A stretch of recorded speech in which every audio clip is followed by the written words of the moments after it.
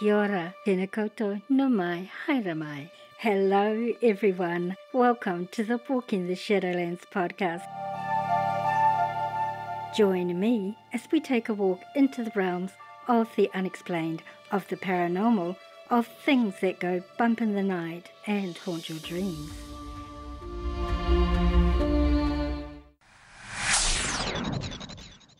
Your hosts? I'm Marianne. Thanks so much for joining me today, tonight, whatever time it is, wherever you live in this beautiful world of ours. Sit back and relax. Let me be your guide as we walk into the Shadowlands together and see what awaits us there.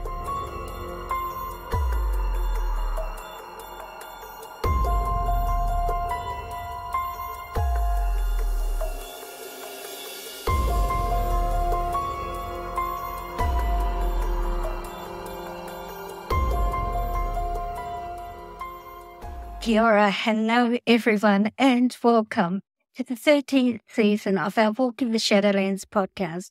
It's really great to be back. Welcome everyone. Apologies again for the delay in starting this season. I'll also warn you that in about a month we are moving house yet again, so there may be a slight delay between a couple of the episodes, but I'll definitely keep you all in the loop. Moving countries, moving houses, it's been a bit of a wild ride. And speaking of wild rides, today we embark on a journey through the eerie world of ghost tours and the spine-tingling tales they unveil. As a ghost tour guide, one becomes a storyteller of the supernatural, weaving together the threads of the past with the whispers of the otherworldly. Each street, each dimly lit alley holds secrets untold and spirits unseen, waiting to be discovered by those brave enough to venture into the unknown. From haunted mansions to forgotten graveyards, the spirits and entities encountered on these tours are as diverse as the stories that surround them. My guest peels back the layers of time and uncovers the mysteries of the past. So, prepare to be enthralled by the ghostly encounters and spine-chilling backstories that await. But the question, as always, is, are you willing to join my guest and I on a journey into this part of the Shadowlands where history and hauntings collide? Let's begin.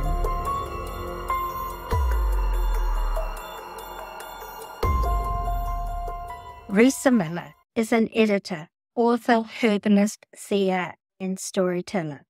Her storytelling expertise stems from extensive research into the area of esoteric history, including ghosts, witchcraft, cryptids, and folklore. Rissa believes that the most enduring stories teach us not only about humanity's past, but also give us reason to reflect on our own present beliefs and realities. She often leads ghost tours and gives lively history talks. It's rare to find Rissa without tea, no matter where she is or what she's doing. A mug of green tea is her constant companion. Tea is one part of her love of plants. She holds a deep reverence for plants and the answers they offer, whether as tassia grass in a teacup, smoke in the air, a healing salve for the skin, a plant on the windowsill, or nourishment for the body. In addition to adoring tea and herbs, her love of plants is made complete by the fact she is a vegan of 28 years. She's also a published author and poetess and has had several plays produced in the Mid-Atlantic. My guest, Rissa Miller.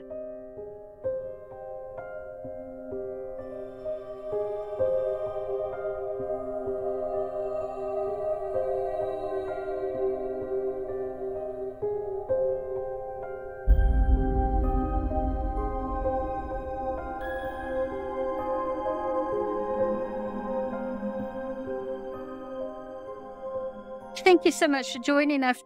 Whereabouts do you live, Rissa? I live in Maryland in the United States. It is on the East Coast in the middle of the coastline. It's called the Mid-Atlantic region. Our biggest city is Baltimore, Maryland. I work in both Maryland and Pennsylvania, which is the state directly north of Maryland on the Mid-Atlantic region. And they're very old parts of our country and of the continent. Lots of fascinating history. And you have spent time as a ghost tour guide, is that correct? I have spent a lot of time as a ghost tour guide. And I think it was something that I was just destined to do. When I was a little girl, my parents took me to England, and I was only 8 years old when I went on my first ghost tour in York, England. And it's considered one of the most haunted parts of England. And I absolutely fell in love with the idea of walking around and talking about haunted history. As I got older, I became a history tour guide first. And then when the opportunity came up to start doing haunted history and talking about ghosts, I was first in line, basically. I definitely love the work. And it isn't just the ghosts I love, it's giving the public a friendly and fun entry into history and learning. Ghost stories give a face to history. They can be scary, of course. They can be around the campfire, chill your bones, feels like the kind of thing we want with cold weather and a cup of hot cocoa or tea. But also, ghost stories are usually about a real time, a real place, or a real person. And they really do give us a window into the past, which is one of the reasons I love it so much. How did you get involved in it in your area where you currently live? I knew there were ghost tours. I simply contacted the owner and said, I'd like to be your next tour guide. And initially there weren't openings, but then when there was one, he contacted me. I auditioned, and especially because I'd already been a tour guide for a very long time in many other places. Right. He was just super excited to have me. And I then expanded his business by creating how many new programs of my own? Let me think here. Like 5 or 6 new programs on top of the ones he already offered. Wow. And then I went back to where I grew up, my parents' hometown, and that's in Pennsylvania. And I developed my own ghost tour program there as well. So I still do both. And I just absolutely love it. It's one of the things I look forward to. How many tours would you do in a week, for example? Oh, it varies based on the time of year. Through the winter, pretty much none. Where we are here, it gets very cold, and there can be ice and snow, and people simply don't go out in the winter. So that's fair. And then in the summer, we're in our summer now, and our summers, it's been quite a miserable summer in this area as far as heat and humidity. There have been days when it's tipped over 100 degrees. And yeah, then the thunderstorms have really increased in the past few years. Last week, we had a nor'easter here, which is an unheard of storm in July, but we had one. There was water in the streets up to your ankles. Oh. Yeah. Summer is a less exciting time for ghost tours because the weather can be really bad. But spring is busy. And then our autumn, which is when Halloween is, our September, October, and even November. That's called our spooky time. Ironically, it's also known as the thin time, when the veil between worlds is thinner. Right. So I'm sure you know all about that. And that's when people want ghost tours. Now, I think it's interesting because spring is the other thin time. And it's the time when people naturally go to ghost tours because the weather is nicer. But also, maybe intuitively, maybe in their gut, they just know it's a thinner time. Have you, as a sensitive yourself, have you noticed how the veil between dimensions is thinning and buckling and tearing in places? I actually agree with that. I think more and more people are having experiences with that. And a lot of people, so I can't speak for New Zealand, but in America, there's definitely an interesting dynamic between the fascination with ghosts and the paranormal and the judgment and disbelief on the other side. Right. And there's this constant tug and pull. Now, in the United States, some of the most popular TV shows have to do with ghosts, aliens, monsters, cryptids, just everything that is paranormal. But if you say, oh yeah, I saw a ghost or I saw a cryptid, people immediately dismiss you. Yeah. And they're like, oh, it was probably the wind. Or you might have seen a wild dog. Or no, there was probably reflection on the window. You always have to be pragmatic and eliminate those possibilities. Any honest ghost hunter will tell you that like 85% of the time it's the vent or the dishwasher is making a funny sound or those kinds of things have to be considered. But yes, I definitely agree. The veil between the worlds is thinning, cracking, breaking, and that more and more people are having these experiences and they don't know what to do with them. A lot of folks end up on one of my ghost tours or at one of my talks looking for someone to talk to. They'll go through the whole program and then at the end, they walk up, they're shy, they're awkward, they don't even want to look at my face. And they'll say, can I tell you about my experience? And I always say yes. I love hearing people's stories. I want to know what they're experiencing, what they're seeing, and if I can help them process the experience as well. Because my whole life I've had these experiences. I was one of those folks born with a wide open third eye. I used to joke that when I was a little kid, my third eye was open like a garage door. So it's like I had to learn to keep it more boundaries. I feel like more and more people are arriving in that place and there's no language in society for it. There's no community for it. There's no context for it. People can find media like your podcast or like TV shows, but then they don't have anyone to talk to, anyone to share it with without this incredible fear of being judged. Right. And as we're all experiencing more and more of these kinds of phenomenon happening, trying to make sense of it, it's fantastic to know that there are places where a conversation like this can be had because it's necessary. Absolutely. That's one of the reasons I started my Facebook group was so people would have a safe place where they could discuss things that were happening to them that they had no answers for. Absolutely. Yeah. It's so important to have that non-judgmental zone. Absolutely. And you actually answered the question I was going to ask you about people coming up and telling you their experiences before I even asked it. So that was really good. And when people are sharing their experiences with you, how are they mostly? Do you think they're fearing that you're going to believe them or that you'll laugh at them or? I see the range. I honestly see the range. And in the interest of full disclosure, I have had very few negative paranormal experiences myself, and I have had many dozens of them. Right. I find that with the way I have been communicated with, mostly it's just neutral or positive. I haven't had a lot of frightening experiences, or maybe I just didn't know to be scared because it was part of my childhood to see and interact with spirit entities. So I didn't think it was weird. I assumed everybody lived that way. And it was surprising to me to find out that wasn't the case. Yeah. That said, I don't carry a ton of fear about ghosts. Do I think there are malevolent ghosts? Absolutely. There are malevolent people. There are mean animals and there are malevolent ghosts. I don't think they're as common as TV or fiction would have us believe. No, I don't think so. No. I think that most people approach their experiences with a lot of fear. And they come and speak to me and they say, I saw a haunting. What can I do to get rid of it? Or will I be okay? And my first thought is always, you're standing in front of me talking. You look healthy. I think you're fine. I'm not a doctor, but you look okay to me. Right. And I always try to first put their mind at ease and explain that most ghosts are just going about their business and it's really nothing to do with us. And if it's a ghost affiliated with a space, you just happen to be sharing space. And unless they literally told you to get out, which can happen. I know it happens. Unless they literally told you to get out, you're probably going to be just fine. Just be respectful and share the space. But they're always like, do I need an exorcism? And I'm like, do you? I don't think so. Do you have a demon? Yeah. But I've definitely been asked more than once. I've heard something in my house. There could be a demon. I'm like, but probably not.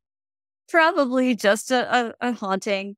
Probably doesn't want to do you any harm. They're just doing their thing. You're doing yours. I often tell people just talk to your spirit residents. Yeah, that's what I do. Speak to them.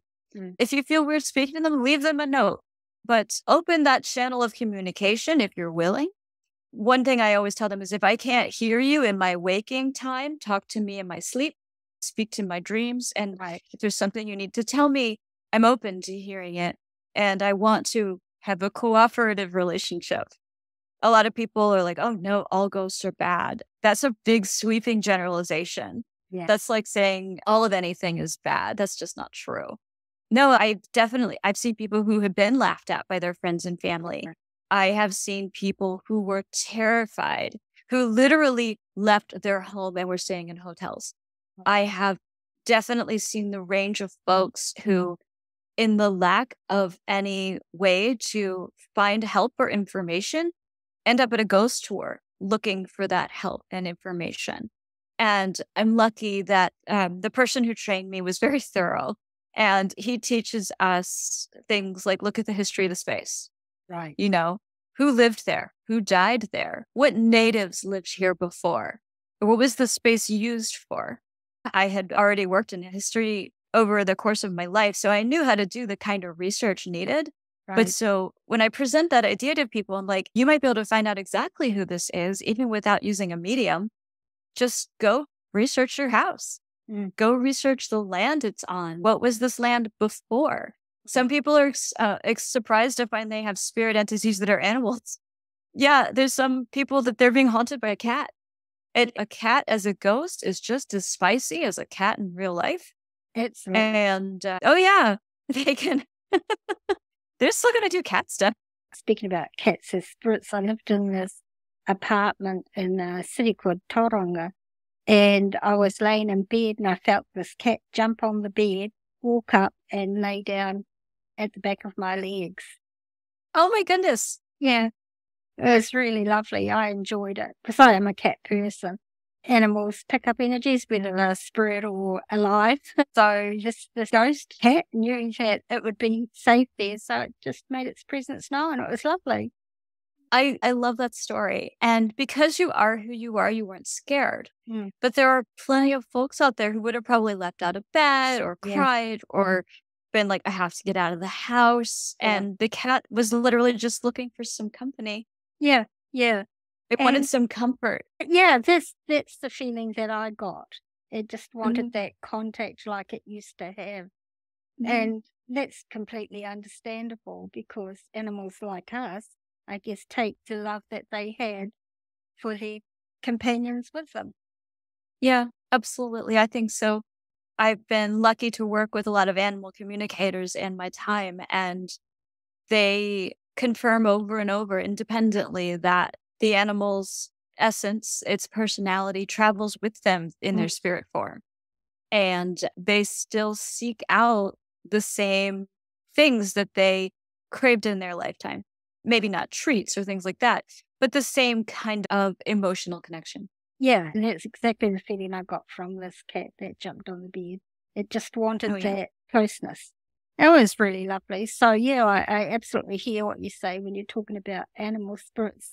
Maybe, Rissa, you could tell us about some of your experiences that you've had as a tour guide. And I'm sure you've had numerous. I have. During my tours, I would say the ghost I've encountered the most is in Ellicott City, Maryland, through my work with Maryland History Tours. And her name is Loretta. She is a lovely young woman. She is in a building that's now the Department of Tourism. Not very exciting anymore, but it's a beautiful old stone building. And it's been a post office. It's been a senator's office. It's been a car dealership. But during the time Loretta was alive, it was a funeral home. And she did not die there, but she was taken there. And somehow that's where she stayed. Loretta died before she married. She was very young. She appears quite frequently still. She wears the high neck Victorian dress. It was probably summer, or at least she chose a summer dress to show herself in because the dress is white. And it has this sort of like a light linen-y feel. And her hair is always up. She literally appears in people's computer screens as if standing behind them looking at their work. Sometimes you look in a mirror or a window and you see her behind you. And she speaks sometimes too. In fact, when they first realized there was a ghost, they started calling her by some other name. I can't remember what it was. But she actually said, "My name is Loretta." Yeah. She said it to one of the women working in the office, and they're like, okay, it's Loretta. So they, like I said, they were able to find out that she had died in the area and gone through the funeral home. But she's not buried there, but that's where her spirit chose to stick around. And she's a very active ghost. I have not seen her personally. I have heard her, and she has moved objects of mine as well. In the parking lot of that building, I was walking to my car one night and I just shouted out, I was like, "Good night, Loretta." And the dome light of my car on the inside flickered as if she was saying good night. And it was definitely not me. I did not change anything about the car. There was nobody else around that could have done it. The dome light flickered. And she's a very active ghost. A lot of people see her, hear her, and interact with her all the time. She's kind of part of the town. She's just been there for well over 100 years. One of the other very active spirits is in the old firehouse, and it's a dog named Yogi. He was a Dalmatian. He was a fire dog back when what is now a wine and spirit shop, but he was the fire chief's dog. He was Captain Shipley's dog. And he's stuck when his person died and he died after. They both stayed in the building, and dogs come in. It's a dog friendly wine shop. And dogs come in and they bark at nothing, and they like run over like there's another dog, and they're like interacting with this dog, but there's no dog that we can see. Living animals perceive the world so differently. Yes, So right. it wouldn't surprise me at all if dogs and cats and horses and other animals can perceive spirits in ways that we don't. But many dogs from the living world have interacted with Yogi. And ghost hunters have said that Yogi is there, that they can pick him up on their equipment. And yeah, Yogi is another local celebrity in the Ellicott City town. And I'm trying to think of some of the other ones that I personally witnessed, because obviously I know a million ghost stories. Right. Let's see. In York, PA, I have another great animal ghost in a whole row of art shops, like art galleries. In Pennsylvania, there is a white ghost cat, and they call her Rose. York is the White Rose City, both in England and in Pennsylvania. And the symbol is the white rose. And since this little cat, she's a tiny cat too, she appears in white. Maybe she was all white in her life. I don't know. They call her Rose, and she is spry and playful, and she sets off people's cameras. And she's one of those ghosts out of the corner of your eye. Then you turn, you're like, is there a cat? Right. And a number of people on my tours have seen her. A lot of the shopkeepers and merchants have had their cameras set off by her. And the camera, she just shows up as like a blur. In real life, you can see her form as a cat. And it's a row of shops that are connected, like the buildings are connected, like row homes. And she darts through the wall. You literally look at her, and then next thing you know, she spins around and off she goes. She darts through the wall into the shop next door. So she's a super amusing and playful little lady, and it's pretty cute when she makes herself seen. It's a long row of shops, and you never know which one she's going to pop up in. Right. But the general public does occasionally see her, or you'll hear people say, "Oh, is there a cat here? I'm allergic." And they're like, "Oh, no, it's just Rose. She's the ghost cat." Yeah. That's a fun one, and I've personally seen her.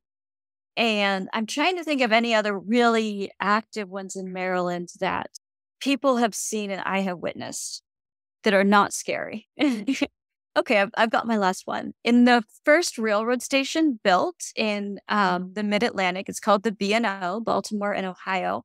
There is a man named Charlie who was the original station master. Right. He was the station master in the 1800s. And his family would have lived in the station at that time, historically speaking. And he would have worked there, lived there, been there all the time. People even get pictures of Charlie in the windows. They hear him still unloading luggage and carrying it around when there's nobody in the building. Wow. There used to be doors that opened to a staircase, but these days, those doors open to a two-story drop. He was constantly opening those doors, even though they were locked. And they finally had to put metal rods on them so that they couldn't be pushed open by the ghost anymore. Wow. But he's also a helpful ghost. Apparently, he's done things like put the trash can next to the door and things like that. I have heard Charlie when I've been in the big room upstairs giving talks. And one time I was giving a talk on another subject. I believe it was Edgar Allan Poe, one of our famed writers of horror. And two women both jumped up at the same time. And they both said they didn't know each other. They both claimed they felt a man put his hand on their shoulder at the same time. And they were near each other, but not completely next to each other. And I said, oh, I think that's probably Charlie. And they said it was like a cold, masculine hand that touched their shoulder. And they both actually left the talk. They were so upset. But I said, it's just Charlie. I should have probably acknowledged him before I started talking about something else. I learned a valuable lesson that day, and that is to always acknowledge the ghost of the space before I talk about something else. And when I give my talks, I do that now. And if there's a known entity or spirit resident, I tell their story, and then I get into the other subject. It's just a basic courtesy. Exactly. It's their place. Yeah. We're just there for 2 hours. Yeah, I totally get that. I always say to people of my group, and when I used to have a paranormal investigation team, I always say to people, imagine if you were in a room with somebody and you were doing everything that you could to get their attention. You knew that they could hear you or see you, but they ignored you. How would you feel? Yeah. And I said, you have to put yourself in the place of that spirit, because the way you feel is how they would feel. I agree completely. And one time, one of the paranormal investigation teams that I worked with, they were really rude, and I would never work with them again. I'm not going to call them out. But they went into the space and they were like, hey, ghost, we're here. You better show us some respect. Like, they were yelling and being really rude. And I thought, if this was your house and somebody came in and started yelling at you and stomping on the floor, how would you like it?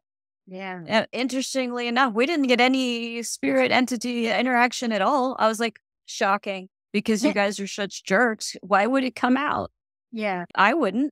If I could hide, I would leave right now. Yeah, totally.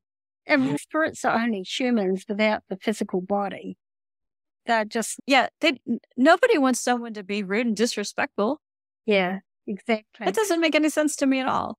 No, and just because they're no longer in this physical vessel that we use, they are still living, just not living in this dimension. Exactly.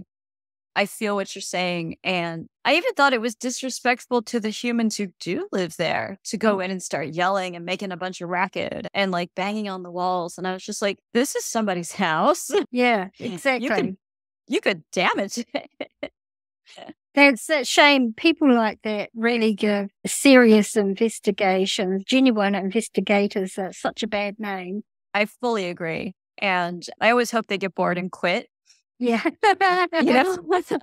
Because they are just perpetuating this like myth of fear and the and just general bad form and unprofessionalism. I absolutely agree. So you've obviously done heaps in your life, like you've done paranormal investigation, you do consultations with people, you do the ghost tours. During your ghost tours, have you ever had some of your guests on your tours come up and tell you that they've seen something in the tour? Yes, I even have pictures. Oh, really? Yes, absolutely. Not tons and tons, but a few. The two pictures that I can think of, one was a picture of me standing in front of a space called Cat Run Rock. And during the United States Civil War, it's a place where a lot of young men died, unfortunately. And in the picture, you can see me, and all around me are blue orbs, tons of them, all over the place. And I can tell you that when it was taken, the dogs on the tour were going crazy, barking at me. I thought it was me. I guess it wasn't me. It's not a space with particularly bold lighting that you could have faked the orbs easily. But that was the one occasion. And I thought, oh, that must be a bunch of soldiers just, oh, hey, you're talking about us. And then the other one was actually very spooky. It was inside of one of the museums, and it was right around Halloween. And it's three very terrifying looking faces that are lit up by the green security light.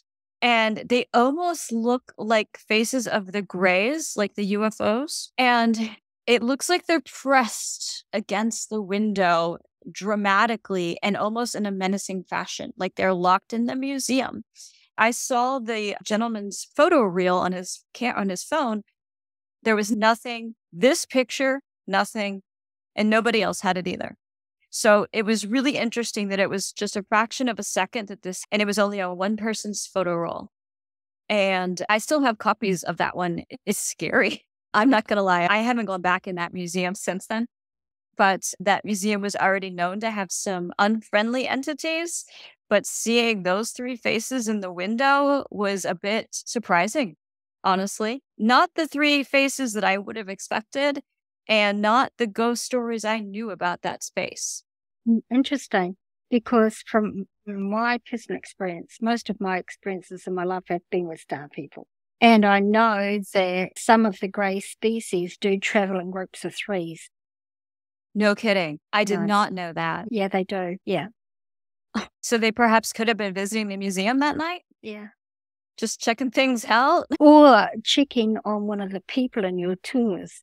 Interesting. Because, yeah, we knew a lot about that building. We know its whole history.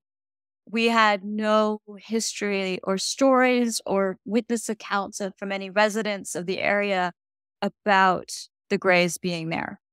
And the fact that showed up on that picture, it was disarming. Everybody was surprised. The fact that guy took it wouldn't surprise me if he was who they were observing. Really? Okay, so that follows a logical pattern. Interesting. That's very It's very interesting. Because, yeah, nobody else had the picture. Yeah. Yeah, I know because there's many different species of greys, but when I've seen them, there's always been three. Always come in threes. There were three faces in the window. Oh, I'd love to see that photo if you have a copy of it. I can email it to you, yeah. Yeah, that'd be awesome. Okay, could you share some of your own personal experiences that you've had, some good ones and perhaps some of the more spooky ones? Because I know my listeners like to hear the spooky one as well. I will tell you, when I got my job as a ghost tour guide, some of the other guides took me aside and said, you really will have to be careful about attachments. And I knew about attachments. I had a strong understanding of what they are. They even said you might get people coming on your tours that have attachments and they're going to ask you what to do. Mm-hmm. And they advised me that there was an acupuncturist in town who could treat them. And I was educated on how to respond to those things and what to do. And there was even a priest in town who would do exorcisms if someone actually needed one, but quietly, not outwardly. All of those things were at the beginning of my ghost tour experiences. And to this day, I do still carry some smoky quartz and a mixture of herbs with me, just as a talisman to protect me a little bit. And honestly, it's a pretty big piece of smoky quartz. It's several inches long. It's quite large. And I always hope it throws out just enough energy to protect my whole group. Right. I usually add some rosemary and sage to a little bag and carry that along too. I do get the question a lot, is there any way when you're visiting old places or shopping for antiques to know if there's a haunting, or is there a way to protect yourself from the haunting? And all the guides have a different way. Some of them have talismans. Some of them use a crystal or herbs like I do. Some of them carry salt. So there's a variety of options that people can employ if that's the concern. And it has been my experience that attachments can be a thing that really do happen. And they can be very depleting, both mentally and physically, and even to the point where you feel physically ill from them because you're so depleted from carrying an extra spirit along with you. I don't want to say that and have your listeners think that it happens every day. I don't think that it's like that. No. It's very rare, actually, but it does happen. I know a family member, I'm not going to say who it is, has an attachment that she's had for a long time. And I could get rid of it for her, but she doesn't want him involved, you know? I spoke to a psychic medium once, and one of the services that he offers is removing attachments.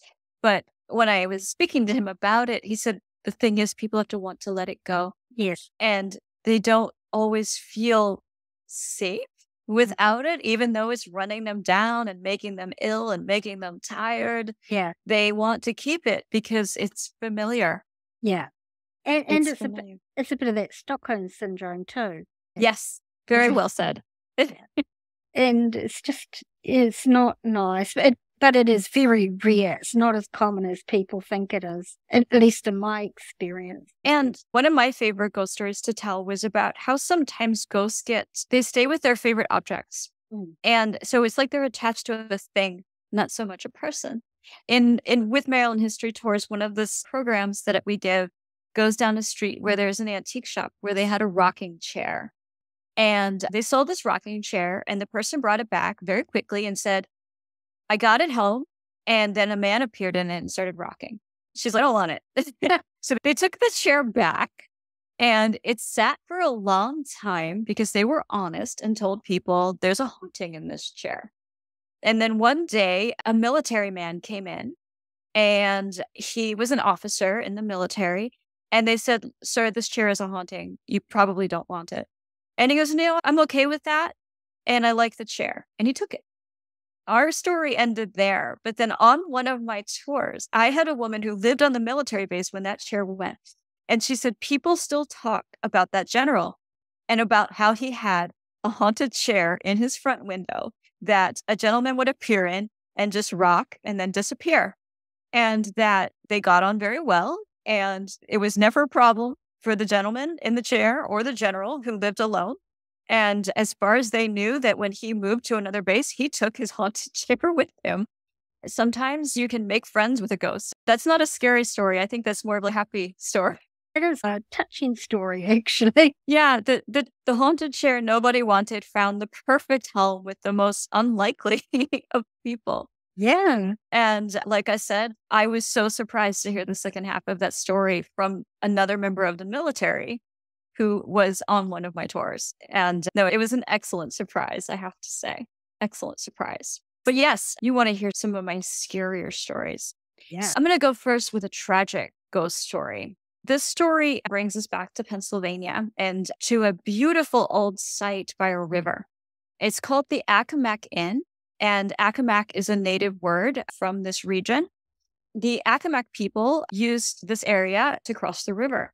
When colonists arrived here, they built this beautiful building.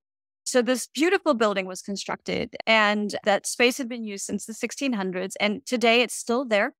And the structure that's there now was built in the 1700s. And our story brings us about 100 years past that. The building was owned for a while and operated as a tavern and an inn by a family called the Coyles.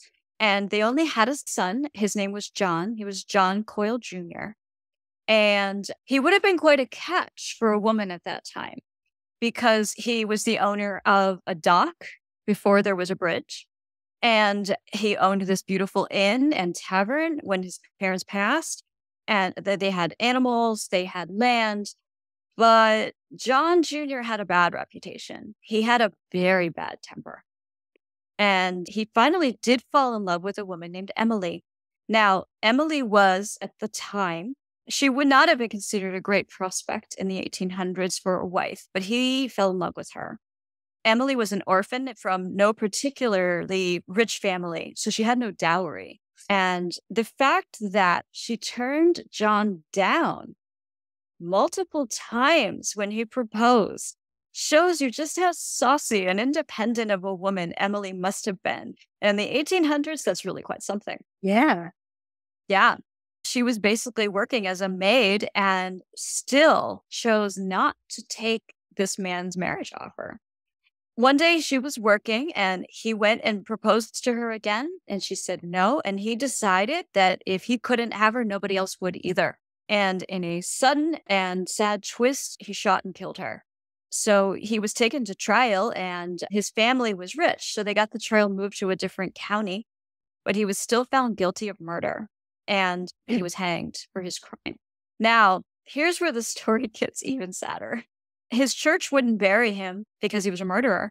So he was buried on the property, and so was Emily. They were both buried on the Accomack Inn property, and you can still see his grave, at least today. I actually have a picture of it. And they say it operated as a restaurant until 2016, actually. It's for sale now. So if you have any listeners in the United States who have a $1.4 million, I believe, they could buy this property and have a tavern and inn. Even today, it sits right on the river. It's a beautiful property. But it operated until 2016. And literally almost everybody who's ever worked there and a large number of people who've dined there have had experiences with either Emily or John. Even the local police have been called when there was a woman outside crying and they came and it was Emily. It was not a woman. It was a ghost. And I believe on YouTube, in fact, you can hear a recording, ghost hunters recordings of Emily saying, "Help me." So she didn't want to marry John during her life, and she got stuck with him forever. Their souls forever stuck in this building. And they say that John is just as temperamental as a ghost as he was in life, that he stomps around, he breaks things, that he knocks down chairs, slams doors. And he even leaves the Accomack, the inn, and goes to neighbors' houses and slams things around and makes noise and is just generally a rude house guest. There's also a cat ghost at the Accomack. They say that you can hear it like land on a table. You hear its little feet go, thump, and you can hear it walk across. I always say, I hope that the cat and Emily get to be friends, or they already are, because the poor girl stuck forever with a man she didn't want to marry. That'd be dreadful to feel that she was stuck. It doesn't seem like a residual because they are very interactive. Okay. They are both very interactive. I'm definitely familiar with residuals, but Emily and John respond. Okay. They're very present as spirits go. And now, since that building has been locked up for the past few years without even staff and guests coming and going, I sometimes wonder, wow, what are the two of them up to? Yeah. Because at least before they had people are there all the time, continuously from the time of their lives when they were living until just the past few years when they closed the restaurant and nobody purchased it. So it makes you wonder why they would continue to remain. I have wondered that, especially her, if she doesn't want to be there. Yeah. Yeah. What is it that holds them there? Is it fear of moving on? In his case, it probably is. Fear of what he will find if he moves on. Fear of what he might face if he moves on. Yeah. That's what I mean. Yeah. What do you say? There's another interesting fact about this part of the country. We have a really interesting bedrock that is underneath a lot of our land. And it is a composite stone that a lot of experts in the paranormal field say is sticky. It is energetically sticky because it holds so much quartz crystal. Ah, okay. And it holds spirits down and makes it harder for them to leave. Some of the entire towns in this region are built on this stone. The building where Loretta is that I told you about is built from that stone. It's made of it. And I have often wondered, I'm not a geologist, that is not my area of expertise, but I have often wondered if they're right, if the stone makes these ghosts feel stuck, feel like they can't get loose, because we have so many spaces where there's like multiple hauntings, all packed into a short little area, and they're animals, they're people. And I often wonder, could it be the bedrock? Could it be part of the story of what's going on in this area? That's very interesting. And it brings to mind an interview I did with a lovely gentleman who wrote a book about the Greystone Manor called The Ghosts of the Greystone Manor. And it was created out of that sort of rock. The building was created out of that sort of rock, and it holds a lot of hauntings. Oh my gosh. Maybe it's coming at you from all directions now. Yeah. But that's in Beverly Hills, that building is a really well-known mansion, and it's quite a sad history to it as well. Mhm. That's an interesting point that you bring up. Maybe that does, because at our base, we're all energetic beings.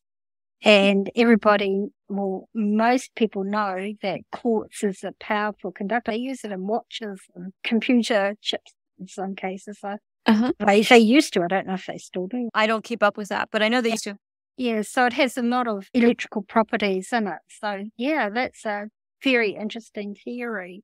Have you, with your guests that you take on the tour, have any of them ever had any really adverse reactions to what they're seeing or experiencing? The most common adverse reaction is dizziness. Many sensitive people who don't have good energetic boundaries will absolutely get dizzy in the presence of certain buildings. I know to expect it now. Right. So when I see someone starting to get woozy in front of particular buildings, I ask them, please just step away, get some fresh air, go down to that door, that blue door down the street, and I will catch up to you in a second. And then I always entertain the reality that maybe they had an extra glass of wine or their blood sugar is too low, but it happens so much in the same spaces. The exact same buildings cause it every time. I just can't anticipate it. Like one of them is an old jail. One of them is a Victorian house. I just know where that energetic load is and that sensitive people are going to get hit with it. This happened to me too. I remember being on a ghost tour one time in Maine. I was so dizzy walking past this one building. I was just like, oh, yep, that one's haunted. And then another time I walked past a hotel. I touched the building. My head started to spin. And I joked to my friend I was with. I said, that building's full of vampires. And I didn't mean it literally, but it was definitely full of negative entities. And when we got to the Historical Society, my girlfriend said to the guide, she's like, "Can you tell me about this particular building?" She goes, "Oh, that's our most haunted building in town. It's very scary." And she just looked at me and she's like, "And you knew it." I was like, well, I'm in the business. You just start to be able to feel these things. So you asked about other adverse reactions from my guests. It's interesting that I get people on tours, and I don't know if in New Zealand you've seen a television show here from America called Supernatural. Yeah. Okay, it's about these two brothers that like chase after ghosts and monsters and demons and do all this stuff. So I have people show up still to this day. That show's been off the air for a minute, but they still run it all the time, right? Yes. And you can catch it on like Netflix and stuff. People still show up, even dressed like those two guys. Really? And they want to go chase ghosts. And I'm like, okay, first of all, a lot of these houses are private property. You have to get off their porch now. Right. That's somebody's home or business. You have no business up there, and that's also breaking the law. But they're convinced that they're going to go in and I don't know what, with whatever ghost or entity is there. Right. And they want to have that experience. They're looking for it, seeking it out because they think they're these tough guys from Supernatural.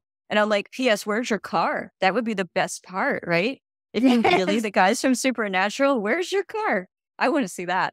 But yeah, that hasn't happened yet. I haven't seen anybody show up with the fancy car. I definitely see people coming along who, if I tell them there's a malevolent entity, they're like, how can we aggravate it and get it to come out? And I almost always say, first of all, A, it's private property. You can't. And B, why would you want that? Yeah. And they're like, we want to be scared. We want the thrill. Like we want the excitement of being chased by a negative entity, by a dark spirit. I have people come and ask me right up, where are there shadow people? I want to have an encounter with one. So I did have an encounter with one as a child. And I'm always like, why would you want that? I don't understand. Why do you want to seek that out? And I always tell people, like, it's not going to happen for you tonight. But if you keep looking for something like that, it will find you. It will find you. I had someone at a ghost talk who had lived in a space where a shadow person cohabitated, and she saw him all the time. And he was constantly trying to interact with her. And she said she was doing everything she could to keep him out of her apartment and at least in the hallway. She goes, you wouldn't believe how much sage I burned that year when I lived there. She's sage and salt and everything you can think of just to keep him out of my space. And she said that when he would come in to her space, that she felt physically sick, that she was just like cold sweating and full of terror. And she didn't understand what he wanted. And sometimes his eyes glowed red and sometimes they didn't. And it was very disarming. And I'm like, yeah, I'm sure that was an uncomfortable feeling. But that said, I have people who want that experience, Yeah. who they're looking, I guess, an adrenaline rush. I don't know. But I truly believe that if you keep looking for something dark, it'll hear your call sooner or later and show up in one way or another. And I don't know why someone would look for that. There's so many fantastic ghost stories I know with amazing history. And I have stories of ghosts who've saved people's lives during floods, who led them to safety, who worked in a wellness center and helped soothe children during their medical treatments. I think those stories are so worth telling and knowing in the spirit world, especially when you have writers like Stephen King out there scaring us all already. And it's fun. Everybody likes a spooky story sometimes, but it doesn't always have to be that way. And in my experience, it isn't usually that way. The old jail in Maryland where I give my tours, it does have shadow people. And it used to be where the criminals were hanged. So it has a lot of really heavy energy in the space. It's not in use anymore. It's an abandoned building now. And on the good side, it was part of the United States' Underground Railroad, which is a building that would have been used when slaves escaped from the South to the North to usher them forward to safety, offer them rest on the way. So it was used for that too. But it also has this dark history of being a jail where people were sent to be punished and to suffer. And actually, I'm sure there were some bad people who actually spent time there, like genuinely sociopathic bad people. Like I said, the hanging platform was right out front. And there's the legends of the glowing lights that come from inside of the jail. And I had never seen them until one night I was walking past the building to a parking lot. And I saw a young woman, probably half my age, just mesmerized looking at the jail. Like she looked like she was in a trance. And I was wondering, did she just leave a bar? Is she going to get safely to her car? And I just said, ma'am, do you need any help getting to your car? And when she didn't respond, I touched her shoulder and I was like, ma'am, do you need any help getting to your car? And she goes, do you see the lights? And I turned and looked at the building, and for the first time I saw the jail glowing, just the windows. And she goes, I need to go over there. And I said, absolutely not. Absolutely not. You're not going over there. I'm walking to your car. And I did convince her to walk to her car. I did explain to her, I was like, look, I'm one of the ghost tour guides, and that's a dark spirit trying to lure you over to the jail right now. Yeah. I was like, you're not going to be able to get in. The doors are thoroughly locked. The windows are sealed. I was like, you can't get into it. I said, but you don't want to find out what it wants. Let's just go back to your car. So I put her in her car before I went to my own. And so that was my experience with the jail. I have not seen the shadow people that are there, but there are quite a number of reports of them walking up next to people, even in broad daylight, and standing with them outside of the jail. It's definitely got its own heavy energy hanging around it. It's a place that has a good amount, not exclusively dark history, but it has a lot of suffering and despair that linger on its energy. Do you think in places like that sometimes these buildings are actually built on places where the land holds negative energy and it exacerbates? I have wondered about that too. I don't have a definitive answer for that, but I definitely have wondered about that, because not far from there, there's another space with very dark negative energies as well. And it seems to me like a lot of the dark spots move in patches.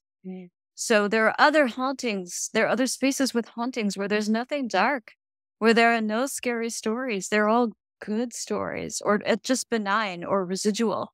Right. And then there are these swatches of space that definitely have the darkness on them. And so much death and suffering happen in these places. And not just once, but in history, it happens over and over. Even in this little town in Maryland, there's certain spots where war came again, and war came again, and war came again. Field hospitals popped up in similar spots, or a few yards apart, or whatever the case may be. And actually, In Pennsylvania, there's a spot that's now a park for children where it was a field hospital. There was dark Native history. There were hangings later in history. There's just this one particular park where all of these dark things happened at different times in history. Was it just because that was an open swatch of land, or was it because there's something about that piece of land that has darkness attached to it? I'm not sure, but it's definitely something that it would be interesting to overlay historic maps and see. Yeah. And I know from my personal experience that I've had with people who've had experiences in places like this, that often there's an elemental associated with that piece of land. Yeah, that sounds right. Yeah. And it's the elemental or earth. For listeners who don't know what an elemental is, these are interdimensional beings. Some may call them fairy or fae, or they go by a number of different names, but that's their land. And they've been there before humans were. So it's their property, and we come on and disrespect them, disrespect their property, disrespect their space. And for some, like with humans, some are malevolent, some are benevolent, some are simply neutral. And it's my feeling that those that are malevolent or who feel totally disrespected by humanity by the way they've treated the land, they're the ones that cause these sort of issues. You know what? That tracks. That makes a lot of sense to me. And there are plenty of people who will disrespect a space. Like those ghost hunters I was talking about earlier. They were disrespecting that space. Yeah. Deeply. Yeah. Deeply disrespecting the space, deeply disrespecting the homeowners and the spirit residents as well. I know I have heard, I don't know personally, I have heard of a number of Native American tribes who, if they were like tribes that moved around a lot, they would go miles out of their way to avoid certain areas. Yep, that is correct. Yeah, because of the energies in that area. And in New Zealand, we have the same. There are areas that are tapu, which is sacred, or you avoid them for one reason or another. Interestingly, the town I'm telling you about, Ellicott City, it was not inhabited by natives. They used it for hunting, but they never lived there. They respected the space and came and went from it, but none of them lived in it. Interesting. And yeah, it's definitely a very thin place. And two rivers meet there as well. So you would think it would be a prime place to live. It had bedrock. It had fabulous soil. It had two rivers. And when the colonists arrived, of course, they couldn't wait to move in because it had everything you needed. Right. But the natives who had been there for hundreds and hundreds of years never lived there. Never lived there. Isn't that interesting? It's very interesting. There's another space in Pennsylvania. Now, this space did have the Lenape people lived near it, but it's considered a hotbed in this one area. It's in Lancaster, Pennsylvania, and just another English name. And there's one particular area that's now a park, and it has so much paranormal activity. There are ghost stories. There are dark witch stories, I should say. Not all witch stories are dark. Right. There are cryptid stories. There are UFO stories. There's everything you can imagine in just this one little swath of area. There's even a graveyard where they say the family was werewolves and the whole graveyard is closed. There's no gate. It's stone-walled closed. Wow. And it's all in this one space. And even though the Lenape tribe did have this area, this one rock, it's called Chickee's Rock. It has all of these stories. It's had so much tragedy associated with it too. Like they built a trolley to the top and the trolley came off the tracks and dozens of people died. So it's just story after story from this area, just tragedy, sadness, ghosts, hauntings, just you name it. This area's got it. And again, I wonder, that rock it's built on. It's that same composite rock. And then next, after that, I wonder, like, why is it all in this one spot? What is it that makes this a hot spot? That everything is there. That's very interesting. It's questions like these that make me really enjoy doing this podcast because I have a curious mind and mysteries like these fascinate me. And we may never know the real answer, but it's certainly something to think about, isn't it? It is. And I always dig through history looking for some of the answers, like where did the stories start? Mm. Could there be a reason in history that this came along? But there isn't always. Sometimes you just find more questions. Yes, that's true. That's very true. Now, I don't foresee that you're not going to be doing ghost tours for any foreseeable future. I think that's probably going to be a part of your journey as you continue on in life for some time yet. I hope so. I love doing them. I love sharing the stories. I even do talks in place where I show pictures of the sites. It's especially good for people who want an in-place presentation, or I sometimes Right. feel it as campfire stories. Right. And it's also great for people who can't make the walks, because that happens too. Walking through an old historic area isn't for everybody. And it doesn't mean they won't enjoy the stories or the ghosts. And I think in order to do a job like that, you have to be a very good storyteller. You have to be able to hold the attention of the people that you are guiding that evening. That's a fact. And you can't be shy. Yeah, definitely not. You can't be shy. You have to be completely comfortable standing in front of a group of people and talking. I remember one time when I lived in the States, I was in Georgia. Yeah. Went to Georgia from North Carolina where I lived to do an audition actually for a movie. And I thought while I was there, I'll go on one of these little ghost tours because I've never been on one. The guy that took it, oh my gosh, he was so flamboyant, all dressed up. He was obviously a showman and he obviously loved what he was doing. And it was just a short tour, but it was really interesting. What was more interesting was him than the stories he was telling. I just found him absolutely fascinating. Most of us love our costumes. Yeah. It's not very often I get to dress up in a gown with a black satin corset, but I can wear it on a ghost tour. Yeah. In my day-to-day life, it's a bit much, but the presentation is part of the experience. And, I've been on ghost tours where they wear just regular professional attire, like you'd wear to an office. And I've been on ghost tours where their uniform is a t-shirt and a pair of black pants. And that's fine. It doesn't take anything away from the experience, especially if the storyteller is very good and the material is very interesting and well-researched.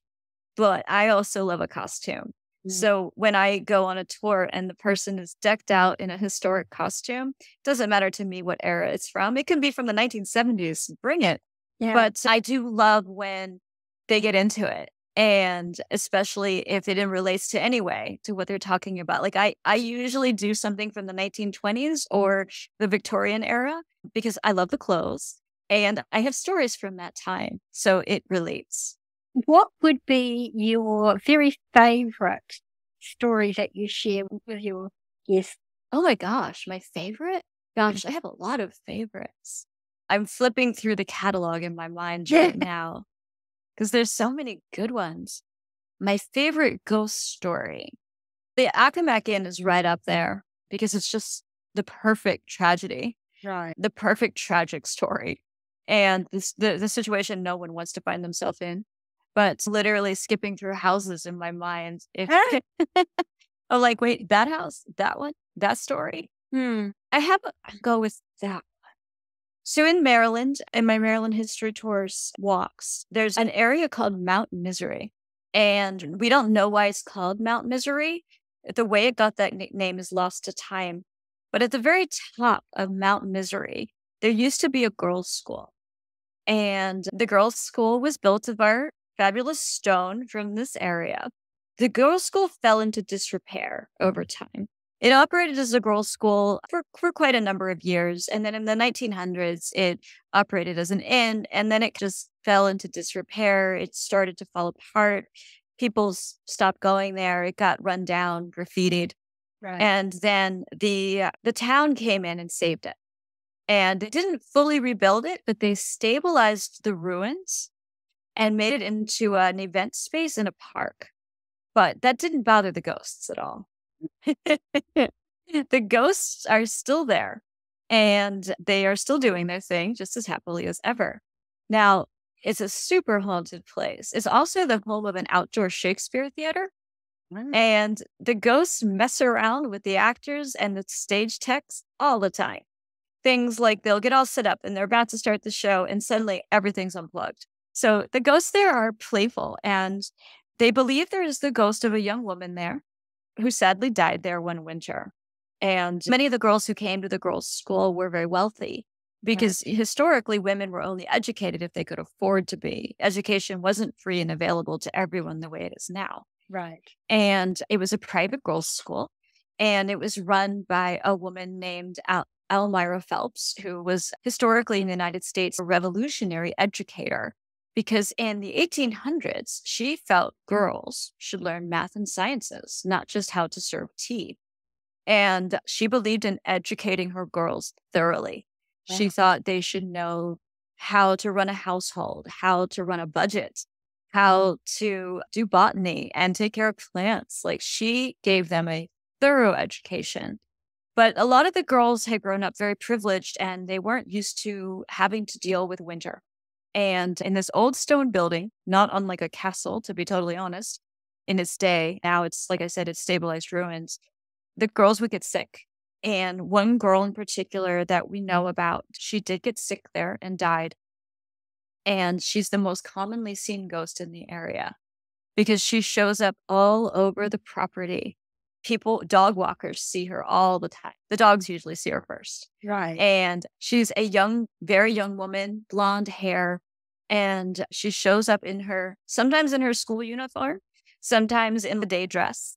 And she shows up all over the property. She shows up in the ruins. She shows up along the fence line, like really close to the street. But indeed, she appears. She's just, I don't know if she's residual or if she's interactive, because she doesn't talk to anyone. She just keeps showing up. It would be really interesting to get a closer look at her and know, because there are residual spirits there as well that we know for sure always show up and always do the same thing. She doesn't always do the same thing, this young woman. Interesting. But she's visible a lot of the time. And I sometimes think it's sad. They say that this particular young woman had sent dozens of letters home saying, I want to go home. I want to come home. I don't like it here. And just when her family sent back a letter saying, we'll bring you home, she passed away from pneumonia. Wow. Oh, gosh, your parents must have felt so bad. I'm sure the parents must have felt terrible about it. Yeah. And I still feel terrible that she's stuck there. Yeah. That she didn't make it back to her regular home, wherever that might have been. And I feel for her. It's very quite sad. And one of my other favorite stories, this one's a lot shorter. There's a building in Pennsylvania, and it was built in, I can remember the exact year, 1744. And it was built by Germans, and it was built in the style of the Black Forest. So it has a soul window. The soul window is a small opening that you open when somebody's going to die. And this building from 1744 to this day is haunting free. To this day, nobody, no psychic, no one has ever found an energy in the building. Not a residual energy, not an active haunting, nothing. I imagine that it was built with that intention and that it has done its job for hundreds of years. It's one of the most fascinating things, because even when you're looking at, it was the first place I was a tour guide too, by the way. You could almost look past it. It's so little. But there's this one room in the tavern that in the middle of this tavern, there's this tiny room that had a bed and this soul window. And that was where sick people would go in case they passed, and the soul window would be left open. And the building, to this day, haunting free. Now, nobody's lived in it for many decades. It's been a historic site for a long time. But yeah, fascinating that something built with that exact particular purpose seems to have done its job. That's really interesting, because it brings to mind also, when I was nursing, when we had people dying, it was tradition for us to open the window in their room so the spirit could leave. Doctors, nurses, veterinarians that all still do that. Interesting, isn't it? And I don't know if that was hang on from the early days of nursing or a British thing. But yeah, the story about the window brought that back to my mind. So interesting. Now, of course, you yourself personally are very well placed to be doing these tours because you are a spiritual sensitive and you are a medium. And these are part of your gifts, so it's just as natural to you as breathing is. Maybe we could talk a little bit about this, but it's not really the topic of this episode, is that you do consultations in a couple of ways that I've never seen before, not seen for many years. One is you read tea leaves. I do. And the other is you read smoke. I do. And that's probably one of the most ancient forms of divining. Yeah, goes all the way back.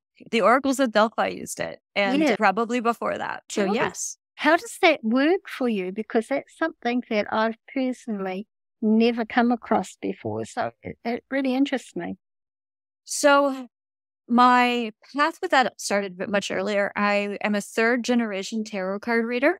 Right. And to rebel, I wanted to learn something different because I was a teenager. Right. And very accidentally, I fell first into tea leaf reading. And it taught me to read symbol language.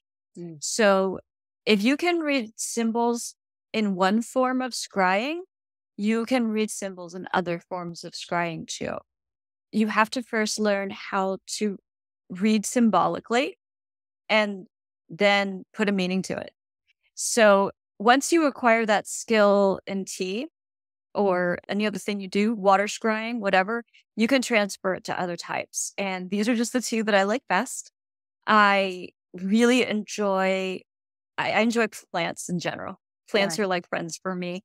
I'm also an herbalist. I have studied herbs and herbal medicine, and I have I think of my plants as my friends. Right. To use tea, and the smoke I use comes from incense, mostly incense that I make from my plants.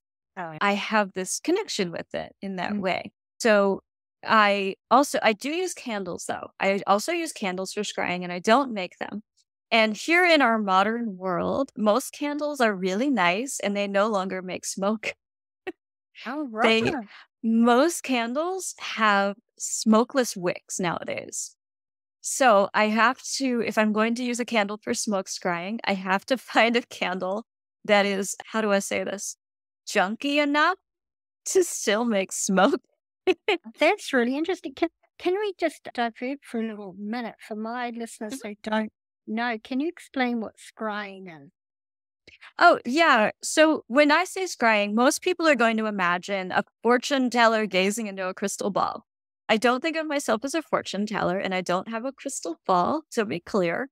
But I would say scrying is using symbols to speak to spirit. It is using a system to speak to spirit. Now, scrying in particular usually means looking at patterns.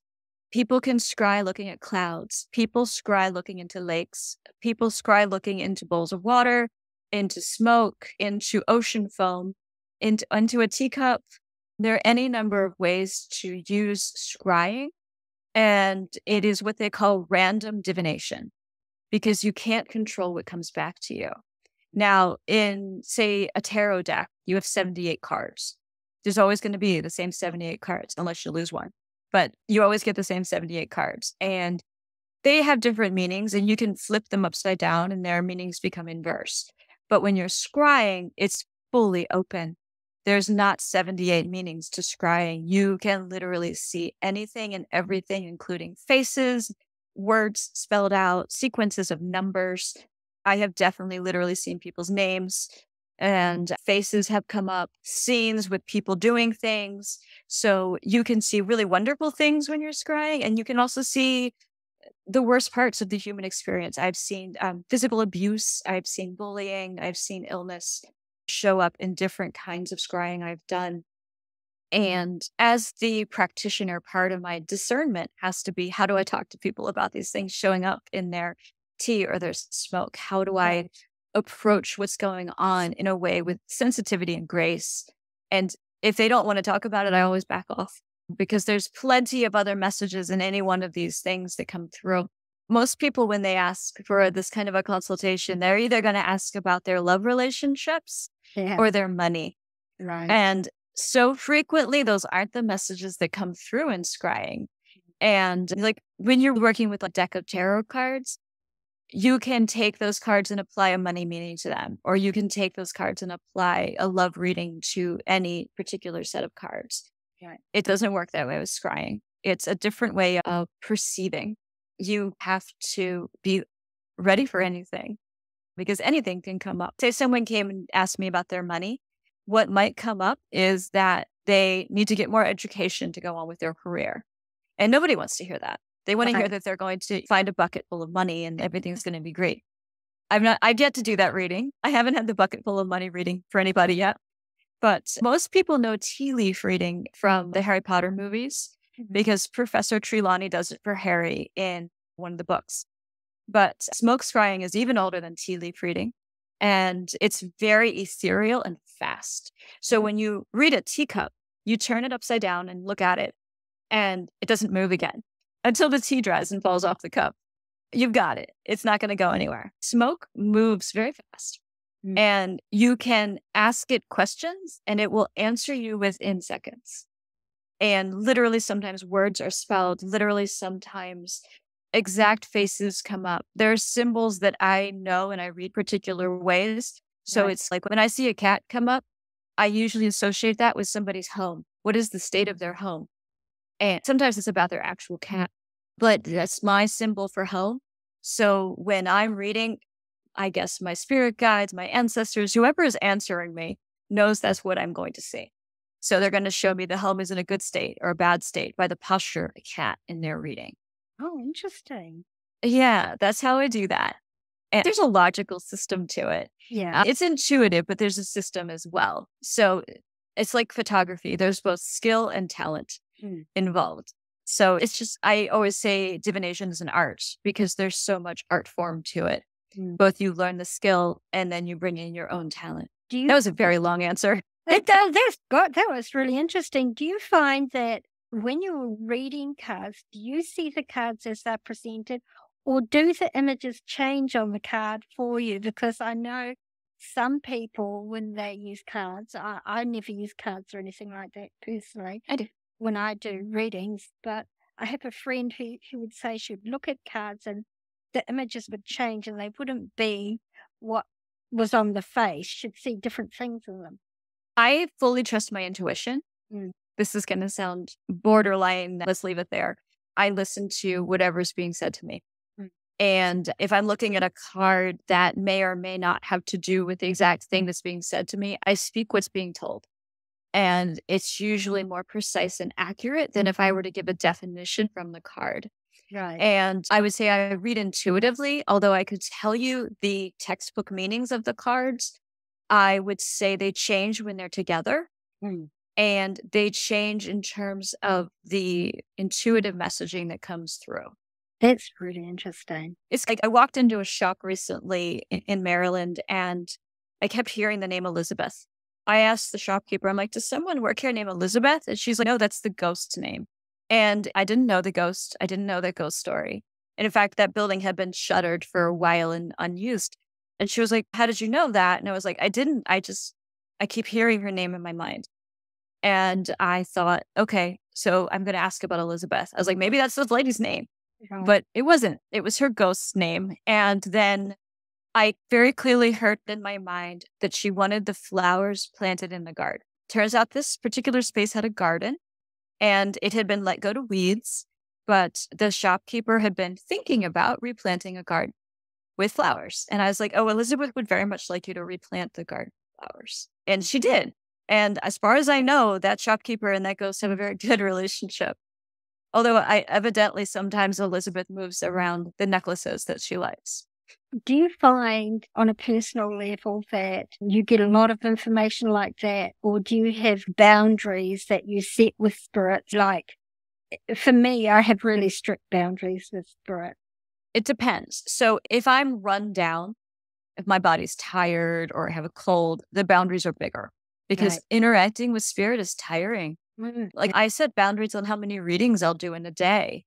It's physically tiring to look at tea and smoke on your eyes. Like the eye strain is real, but also it's energetically draining.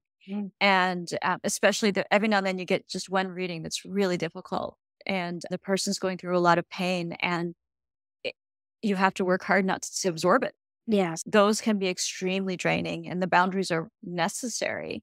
And depending where I am, if I'm at home and I can take a salt bath, I do. And if I'm somewhere traveling, I usually try to take a salt scrub along so I can at least shower off after those kinds of readings or being in an energetically heavy space. I try to, because I know I'm I have a friend who says my energy is sticky for ghosts. I know I'm sticky for ghosts and spirit. And so knowing that about myself, it is part of my ritual to prepare. I like to meditate every morning. If I'm traveling or extremely busy, sometimes that gets crossed off the list or gets cut down to 5 minutes. But that grounding is really necessary for me. And there are times when spirits have woken me from a sleep. One time I was in a nap and I was actually taking an animal communication course and a dog I had talked to woke me from a nap and asked if I would come play with him. And I was like, you're really cute, but I need to sleep. And I have learned and learned as I went along that there are times to make sure you keep your third eye more tightly closed, even in going to sleep. Another time I finished a whole day of quick tarot card readings. And I think I had done like 20, which is a lot. And I did not close down energetically after that. I literally went and passed out in the bed in the hotel room. My dreams were wild. I was in a historic space, in a historic town. All of the different entities were coming and talking to me and waking me up. And I finally was like, all right, I forgot to do my ritual. In the middle of the night, I got up, I took my salt shower, I did a closing meditation, and then I was able to rest. But they were like, oh, the door's still open. Right. What's happening? Yeah. But yeah, I think that if someone hasn't experienced that, they don't necessarily understand that it's a lot to take care of. It's a lot to also handle. And I think there are people that do have it and they don't understand what's going on. They think they're just having weird dreams or they have lots of nightmares and they don't know what to do besides take extra sleeping pills or something. Yeah. I've definitely encountered people like that. They're like, oh, I have all these bad dreams and they're always about the entities in the building. And my doctor gave me sleeping pills. I'm like, well, I could give you a healthier option, but I'm welcome to take your sleeping pills. Yeah, exactly. There's so many people who don't understand what's happening to them. That's part of the reason I started my Facebook group, was to help educate people and teach them the skills that they need, which is why the group documents came about to begin with, so people could have a reference point that they could go back to. Oh, yeah. Rissa, thank you so much. It's been a really interesting conversation. Yet before we close, would you like to share where people can contact you if they're interested in having a consultation or going on one of your tours? Sure. You can find everything you need to know about me at my website. It's Tea and Smoke. Usual spelling, no spaces, teandsmoke.com. That's simple and easy, and it's a lovely little website, easy to navigate. Are you on other social media as well? I am. I am on Instagram and I'm on YouTube, and I do a free monthly reading on YouTube. If you want to see what it's like to experience the tea leaf reading, I do one at the top of each month. And is that under your name as well? Yeah, you'll find it by looking for Rissa Miller. Yep. Awesome. And for listeners, I'll also have links to Rissa's social media and her website from this episode's page on the podcast website, walkingtheshadowlands.com. So if you missed them, you can just go to the website and you can capture links from there. Before we close, is there anything that perhaps we haven't covered that you might like to add? I think the one thing I would share with your listeners is that if you have an experience, that it's okay, and that there are people out there who want to hear it and will believe you and empathize and treat you kindly with compassion. That's really lovely. What a nice way to end this conversation. Rissa, thank you so much for your time today. It's been really lovely talking to you, and I've enjoyed our conversation immensely. Thank you for having me.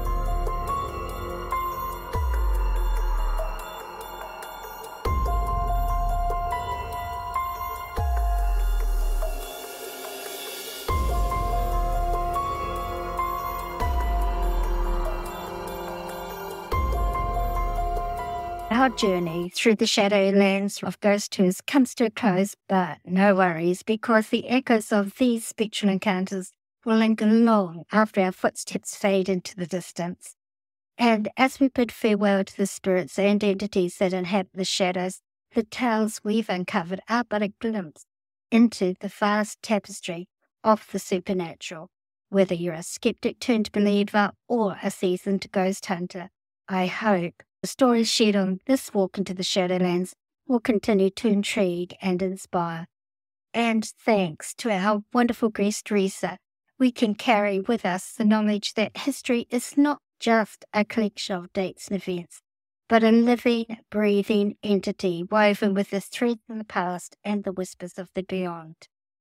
I'd like to thank Rissa for sharing her knowledge and thoughts with us all, and her patience waiting for this episode to be aired, as it was recorded some time ago. Thank you, Rissa. I appreciate your understanding. Until we meet again, this is Marianne bidding you farewell from the Shadowlands.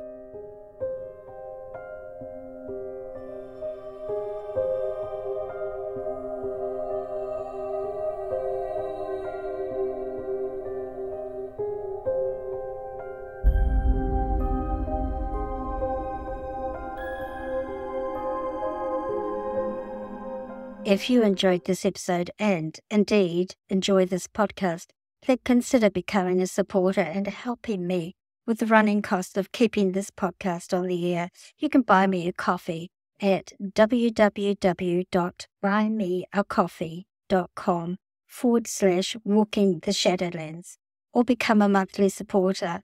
Any help, big or small, is appreciated, as the costs of production are becoming more than I can handle by myself. If you can't help, that's okay. You're still very much appreciated. Also, don't forget to subscribe to our podcast and share it with your friends so you don't miss out on any episode. Like and follow for teasers of our upcoming episodes. Also, follow us on all the social media platforms. Check out our Facebook page, WT Shadowlands, our Instagram feed, Walking the Shadowlands, TikTok, under walking_the_Shadowlands. We also have a YouTube channel under Walking the Shadowlands as well. This podcast is available on all free podcasting platforms. Also, if you have Alexa, simply say these 4 words: open Walking the Shadowlands, and Alexa will play our latest episode for you. If you don't have a smartphone, don't worry. You can listen to the episodes from the podcast website, www.walkingtheshadowlands.com. For those who are impaired, there's a full written transcript of each episode on the website, so you don't miss out at all.